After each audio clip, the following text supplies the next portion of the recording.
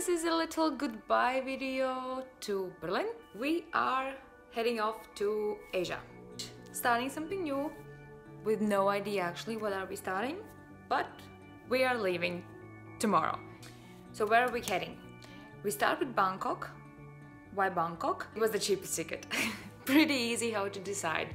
From Berlin to Bangkok right now the price was 200 something euros. We bought the tickets 2 weeks ago and now we're ready to go. Not really actually ready, but we're going. I guess everyone is scared from the monsoon season. It's starting about now, which means loads of rains, less people, which we kind of like. It's not like we hate people, but I'm fine without them.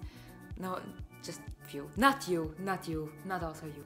In order for us to be able to exist in Thailand without a visa, we need to show them a few things. Thing number one, flight ticket out of Thailand.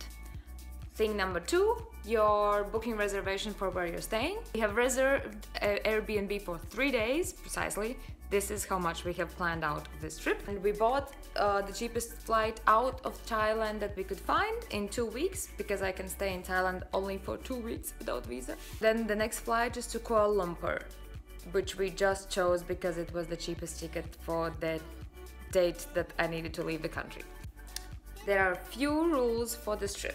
Rule number one, it's a budget trip. The idea is that we can't really spend more money than we would be doing it here in Berlin. So sorry, this is not going to be the golden glitters. This is going to be budget. Of course, we'll be sharing with you some ideas or places where you can stay for cheap money.